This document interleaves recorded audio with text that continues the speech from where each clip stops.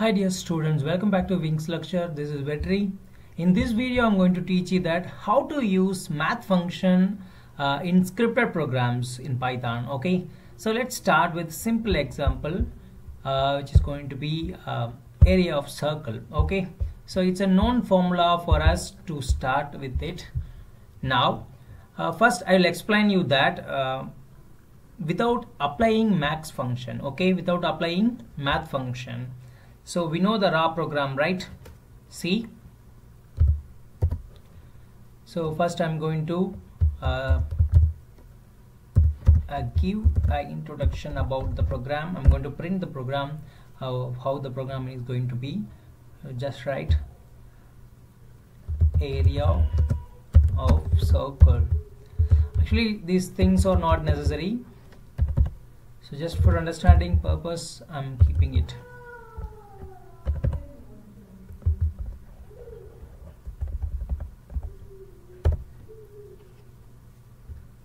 Okay, now so we know the formula, right? Area of circle is equal to pi r square. So we need radius, right?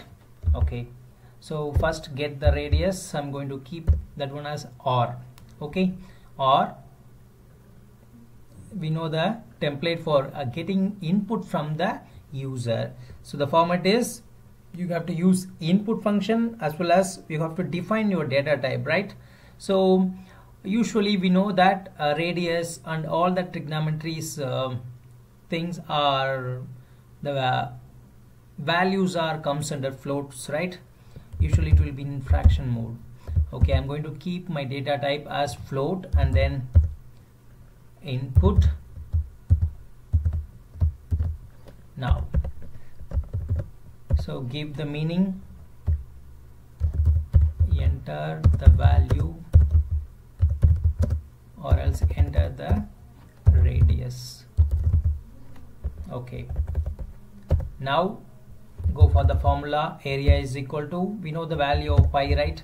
3.14. I already told that I'm going to use the raw method, okay, without applying any math functions. I'm going to give the values directly. R square means r star r multiplication star. Okay, now see, so here I have made the formula. Now then I have to print my output, right? I have to display my output. So the area of circle is, just pass the parameter. Okay, now this code makes sense now. Now go for file, save area.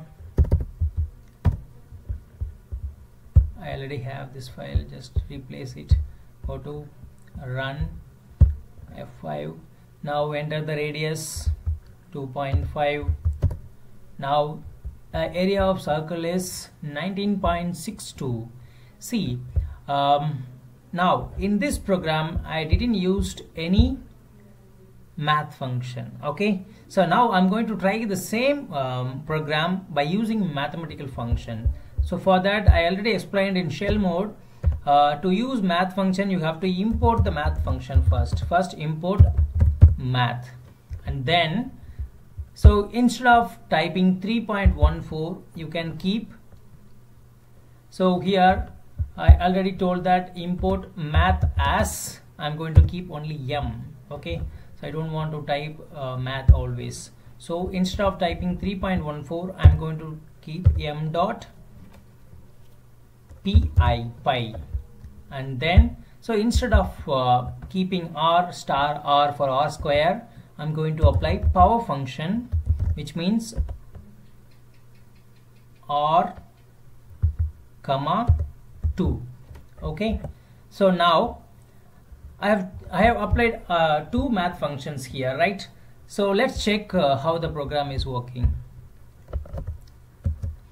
Okay, now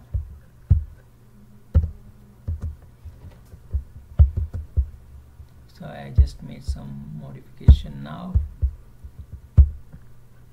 Yes, So enter the same value so we can easily check whether the output is correct or wrong. So it's quite similar, right? See, 19.62, here I got 19.63. It's quite similar. Okay, so we got the same output for the same input by applying two different methods. One is raw method without having any math function in your program, and second one is by applying mathematical function in your program. Okay, so next we can try one more program. Just I'm going to replace the program. Okay, so instead of creating new one, let's create one program like area of square. Okay, we know the value, which is a square, right? Print area of square. Now, so it's gonna be side, right? Side is equal to, make the data type as float, and then inside to it type input, then enter the side value.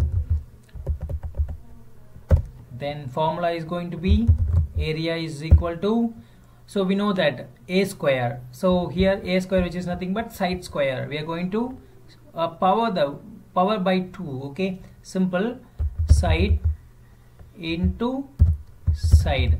So instead of typing like this, we can go for power function. Okay, so for that, what you have to do, you have to import math function. So import math as m dot pow power of